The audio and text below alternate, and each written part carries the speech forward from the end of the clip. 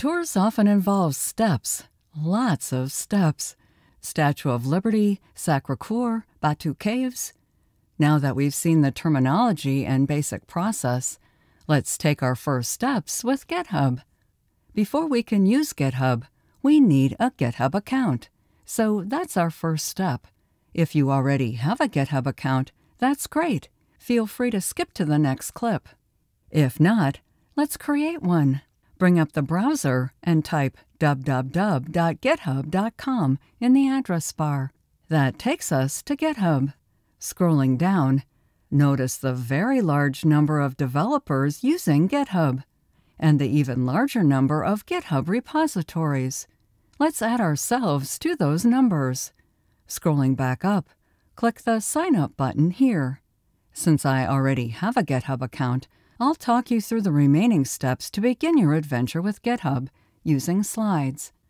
Note that GitHub often changes the layout of their account creation pages, so your experience may look different, but the basic data entry will be the same. The first thing it wants is an email address.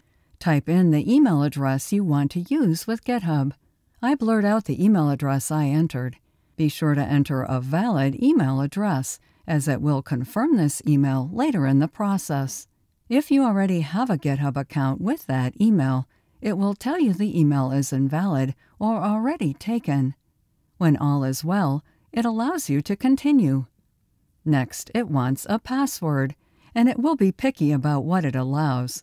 You'll see messages providing information on the password requirements and your entered password strength. Be sure to keep your password secure. But most importantly, it wants a username. Be thoughtful about what you select for the username because it will be your GitHub identity. If you are looking to become a developer or web designer, many employers will want to see examples of your work by looking at the projects you've posted on GitHub. So be sure you put your best foot forward when creating your GitHub persona. GitHub immediately checks the entered username to ensure it is unique throughout all of GitHub. It may take a few tries to come up with something unique and meaningful for you. Then the obligatory, would you like to receive product updates and announcements? Answer as you wish. To ensure you are a person, it then wants you to complete a puzzle. Click Start Puzzle. For me, it displayed images and asked me to select one based on a provided description. When you've successfully completed the puzzle, it rewards you by displaying a Create Account button to create your account. Click the button, and it verifies your email address by sending you a code.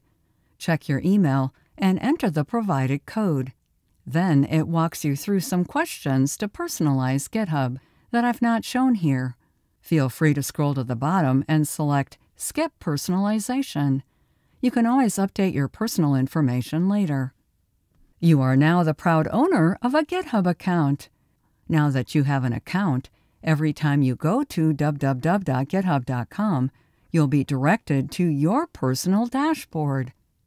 Use the options here to update your profile and access your settings. As you work with GitHub, your personal dashboard will provide more information on your repositories and projects.